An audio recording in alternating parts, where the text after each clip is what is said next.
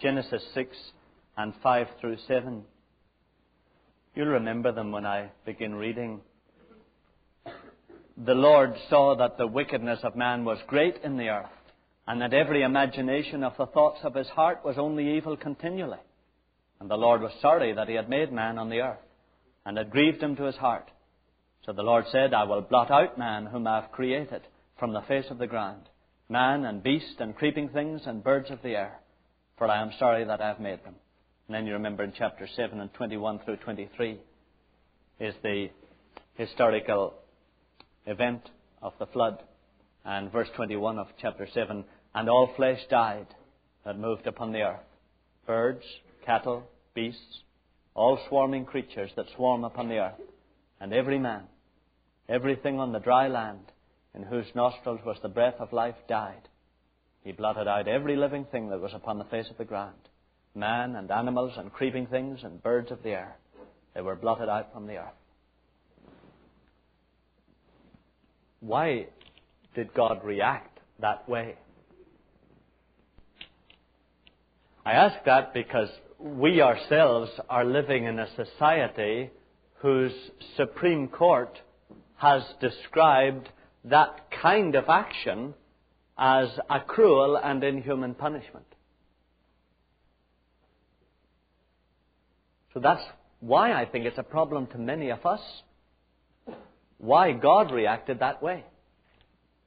When our own Supreme Court describes capital punishment as an inhuman punishment, then why did God react that way? And you know that most of us who have come through our educational system recently have been encouraged to think in that way. You must admit, most of us have the kind of predisposition to believe that there is no evil so absolutely evil that the only thing you can do is destroy it. We really have been encouraged not to think that way. And yet you must admit that in practical affairs that concern our own lives, we do believe that there is some evil that is so bad that the only thing you can do is destroy it. For instance, we believe that certain clothing that are impregnated with any plague or contaminated with any disease, all you can do with that clothing at times is to burn it and destroy it. We obviously believe it with much of our radioactive material. That's why we dump a lot of it in the deepest depths of the ocean, because we believe there is certain material and there are certain things that are so bad that you can't do anything but destroy them. And it is interesting that certain governors and presidents who are responsible for deterring society from destroying itself obviously think in the same kind of way. They think that there is certain evil that is so bad that you have to destroy it before it destroys us. And yet you know that we have been encouraged to think that there is no evil that is so absolutely exclusive of good that all you can do is destroy it. You know, we have been encouraged to think that it's kind of primitive and bourgeois to believe that you have to destroy something, that you cannot actually redeem it. And we kind of have begun to think that there is no black and white, that there are shades of grey, and that there are no things just as bad as that. And yet, we can see that if you carry this to its ultimate conclusion, eventually society itself would not exist if we continue to think in these terms. We have begun to see that there must be something that is worth preserving. And there must be a moral authority somewhere in the universe that you have to try to preserve if we're not all to take part in destruction of one another. There was a movie, or really lovely, one of those beautiful movies that are taken off much faster than Deep Throat, you know. And it's one of the beautiful movies with Walter Matthau, and it was called Koch. And it was the story of an old grandfather. And it's just beautiful and really was a great help to us. And Koch, at one point, remembered some lines of Latin that he learned at school. And it ran, Quis custodiet custodies. And it means, who will protect the protectors? And I think that's it, Jones. That obviously men like Nixon and Rockefeller, however much we may disagree with them on other issues, obviously they have begun to see that if you don't protect the law enforcers, then eventually you come to a place where anything goes. And if you don't make the destruction of policemen and prison guards a no-no, an absolute no-no that receives punishment that is the capital death penalty, then eventually you get into a society where nobody cares about anything. And so obviously, brothers and sisters, somewhere along the line, you have to get the buck to stop being passed. Somewhere along the line, you have to settle and decide, look, there's something that is so bad that you have to stop it however you stop it. And I think many of us are slowly beginning to see that, and even the psychologists, it seems, are beginning to see it too. That there are some things that are so bad that you really have to act to stop them. Now, if you want to see the disease that you and I are in at the moment, you only had to watch Archie last night. And you saw the disease, didn't you? You know. We will look after ourselves. The girl was almost raped, but we will look after her reputation. And okay, the fella may go out and rape others, but we want to keep the dignity of our own family intact. And that's how far this kind of disease has gone, you know. Where we've so lost the sense of absolutes, we've so lost the feeling that there's anything worth putting your life on the line for, that now we're being driven back in our cities into apartment blocks where we have security systems on them, and we just lock ourselves up in our little caves. And we're getting back to the old caveman business, you know. You lock yourself up and you keep your gun on your bedside table and you don't let anybody into you. Now, loved ones, do you see that comes when we believe that there is no evil so absolutely evil that it has to be destroyed. Now, obviously, God did not think that way at all. You can see that. On the basis of that piece of history that we've just read, and on the basis of the evidence of an alluvial layer of rock throughout the world, that is geological evidence for a flood, and on the basis of the attitude of Jesus to the Old Testament history, obviously there came a time when God decided, this is so evil that all I can do is destroy it, if I'm going to preserve anything at all. And that's really what we're reading about when we read about that flood. That God obviously believes there is some evil that is confrontable only with destruction. And that's the only way you can deal with it. Now, what is that evil? Or what are those attitudes? Well, the attitudes that God felt were so bad that they had to be destroyed were summed up by the writer of an article in the Minneapolis Star last year. He did an article on a survey that he carried out on students at the U who were graduating that year. And he was trying to find out the motives that were guiding them in their choice of jobs. And he summarized the motives under 3 categories. Profit, power, success. And those were the 3 things that were guiding the majority of students who graduated from the U last year in their choice of jobs. They were going for jobs that gave them profit, or they wanted a job that gave them power or influence, or they wanted a job that gave them a feeling of success and enjoyment.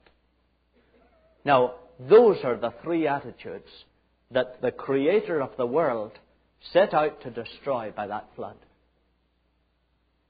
Those are 3 attitudes that deal with the 3 areas of our soul: the will and the mind and the emotions.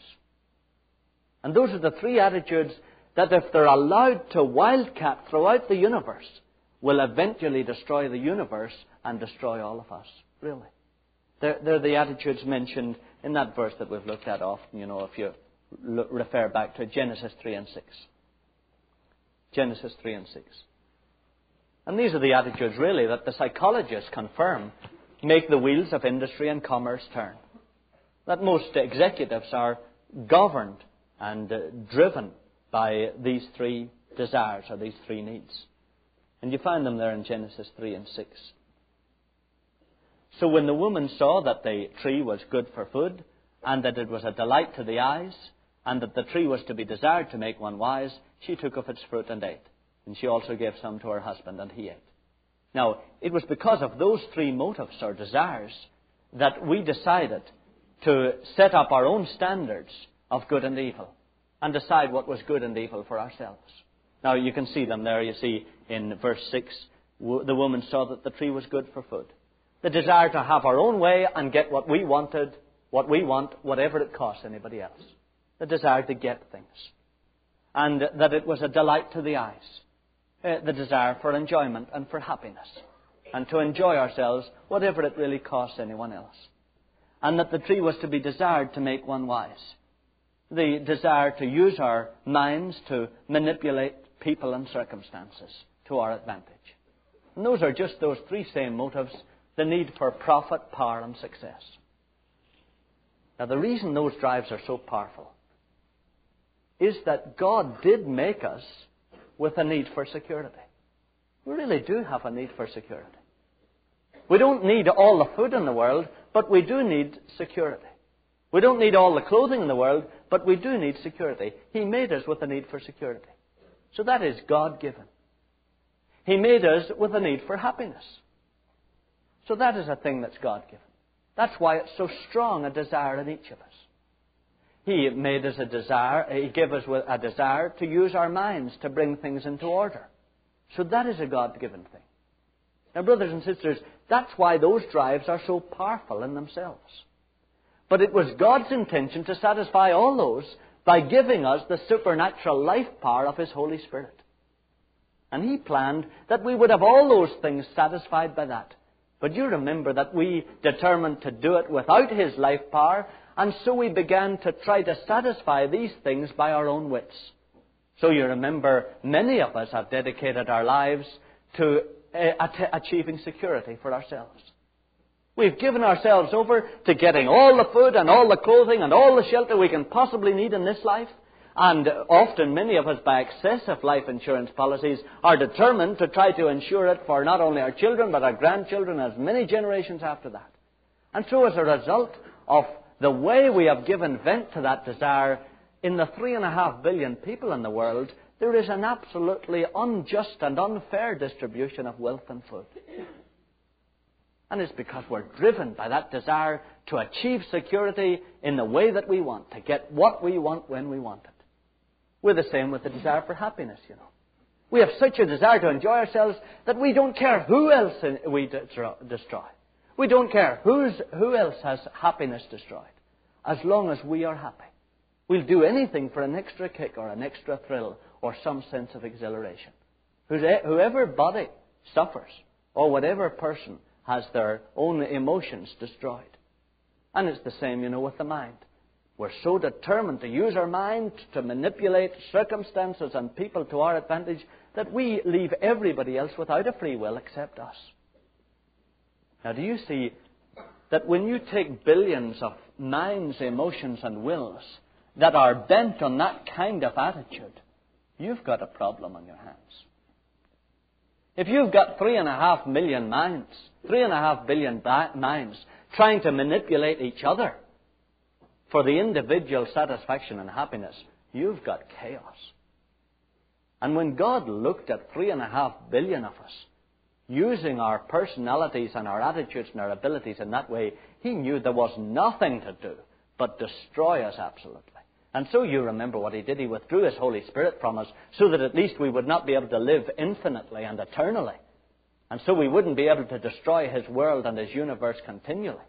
And then you remember He destroyed us and put all those minds, emotions, and wills with all those drives for security and happiness and for manipulation of others into His Son Jesus, and He destroyed them on Calvary.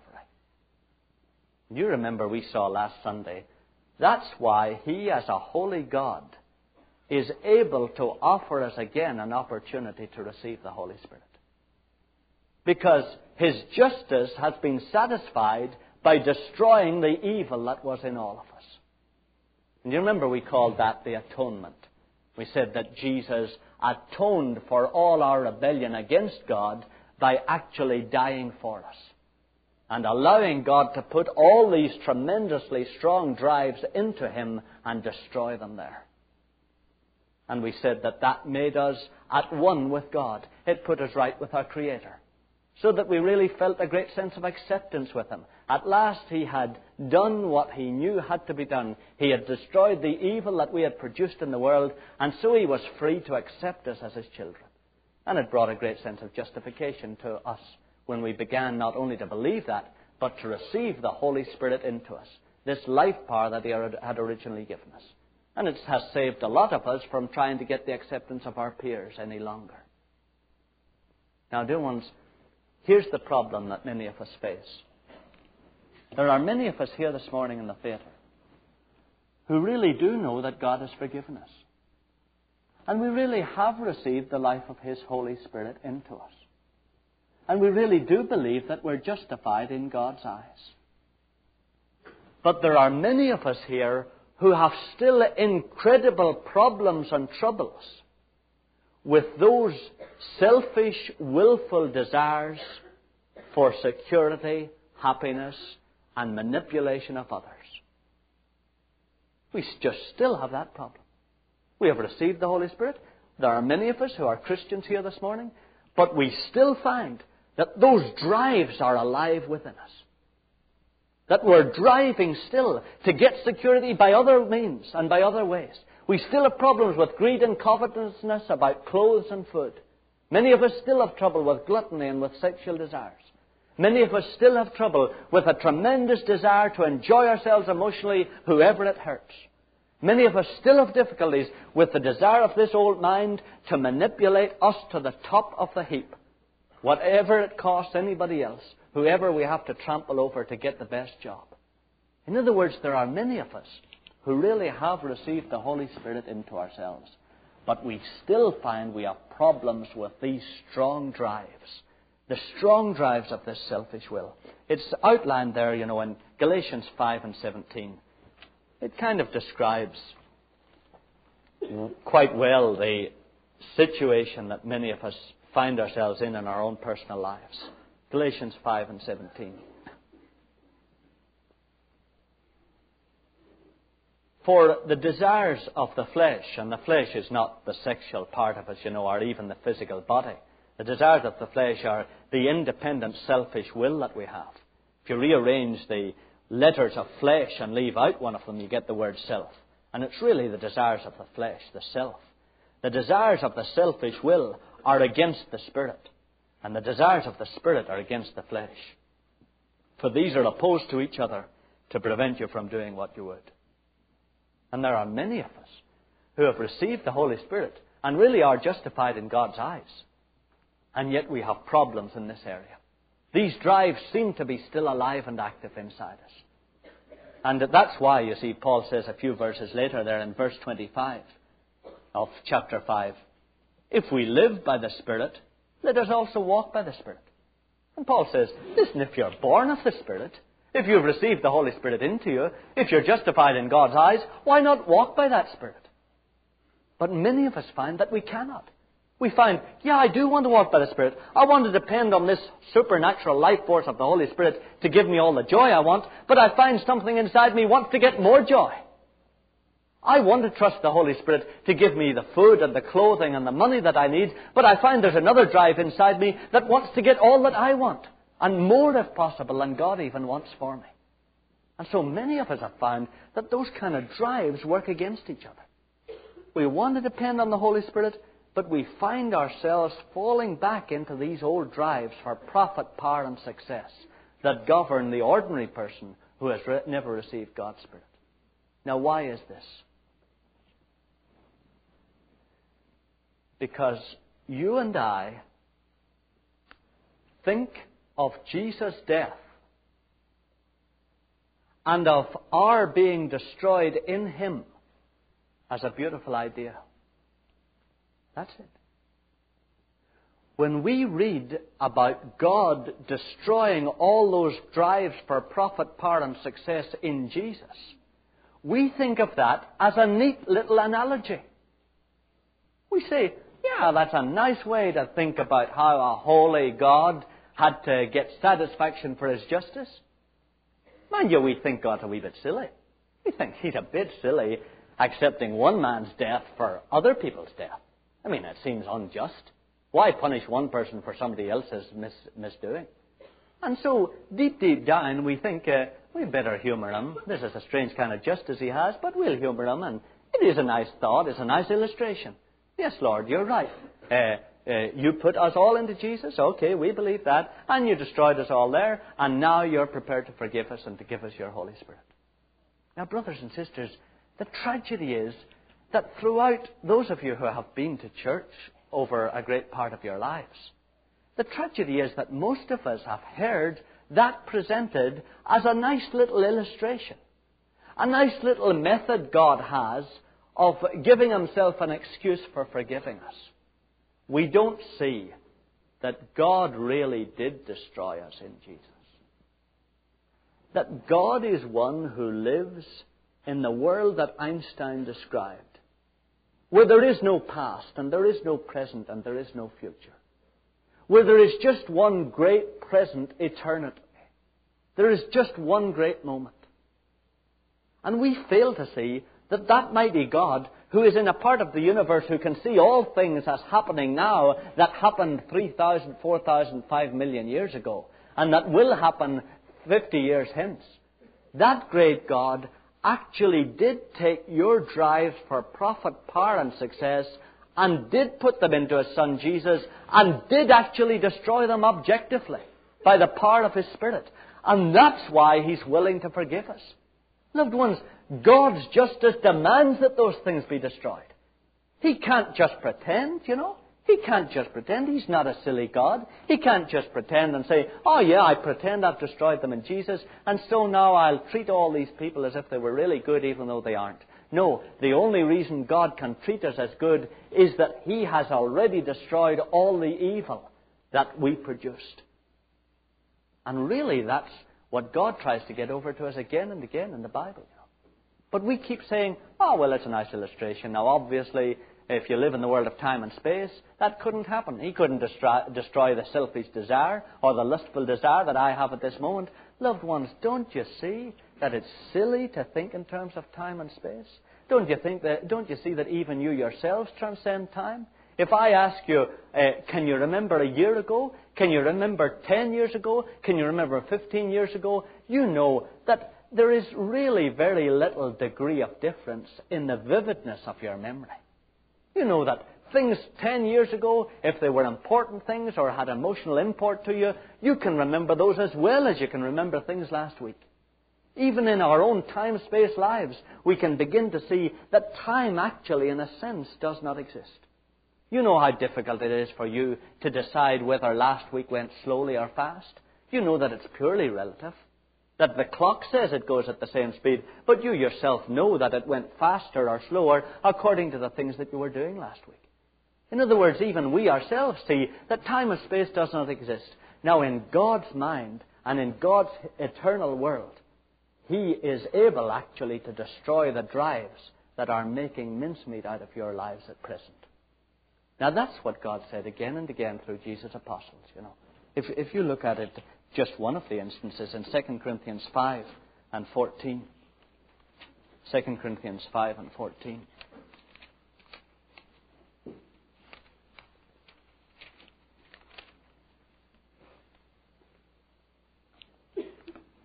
It's page 1006. 1006. 2 Corinthians 5 and 14. For the love of Christ controls us, because we are convinced that one has died for all. And most of us, you see, kind of accept that. And we say, yeah, Jesus died for us. That's what enabled Him to bring us the atonement, to atone for our rebellion against God, and to make us at one with God. Therefore, all have died. And that's the second bit that we so rarely realize is true. That when Jesus died for us, He was able to do that because we actually were all put into Him and destroyed with Him. And that's why God's justice was satisfied. There are spiritual powers that God released as we release certain X-rays into a thing like cancer to destroy it. So God released certain spiritual powers against the drives for profit, power and success that destroy our present lives. And He destroyed them in Jesus. And really, you see, that's what Paul is saying in this verse that we're studying today. And that's why I explained it before I asked you to read it. It's page 981 in that black RSV, and it's Romans 6 and verse 3. Because so many of us read it, and we just immediately underinterpret it the moment we read it. That's why, you see, Paul says in Romans 6 and verse 3, "Do you not know that all of us who have been baptized into Christ Jesus were baptized into His death?" And brothers and sisters, this was the beginning of life for me in my own Christian experience. This Romans 6 was the beginning of life for me in a life that had been utterly unsatisfying and defeated as a Christian. And then gradually I began to see that this was true. That Jesus atoned for my sins because He actually allowed me to die with Him by faith.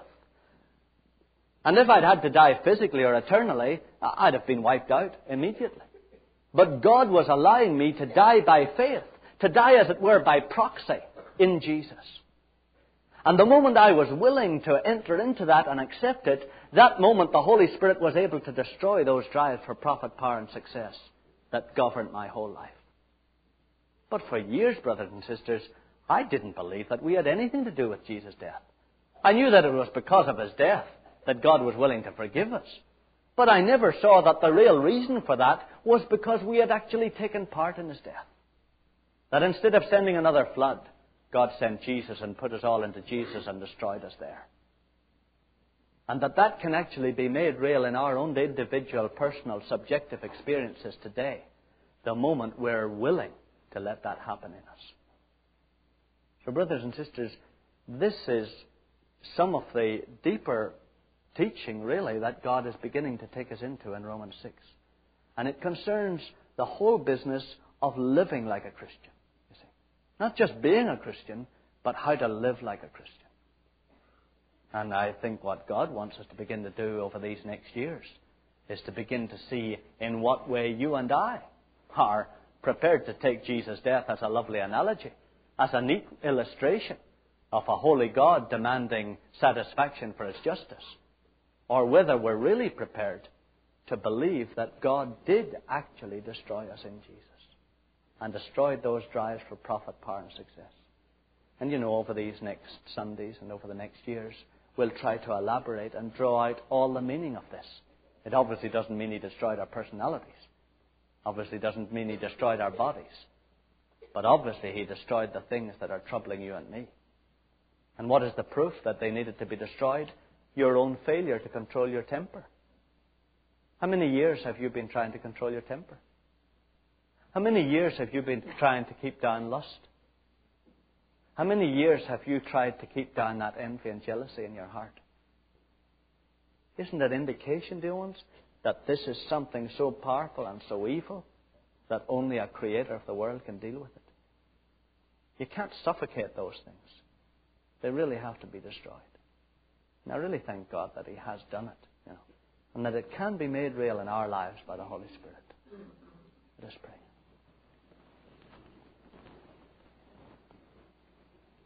Father, we would trust You to give us the light of Your Holy Spirit as we begin to go into the deep things now that You want us to share. Father, we remember that it was when Jesus started to talk this way that a great many turned away from Him and stopped following. Father, we do not want to be among that number. We want not only to be Christians in name, so that we're only hypocrites, but we want to be Christians in life, our Father. We want your world to begin to see Jesus alive in us. So, Lord, we trust you to give us patience as we go into these deep teachings and these deep truths. We trust you most of all to show us the great need for them in our own lives this coming week. We ask this in Jesus' name. Amen.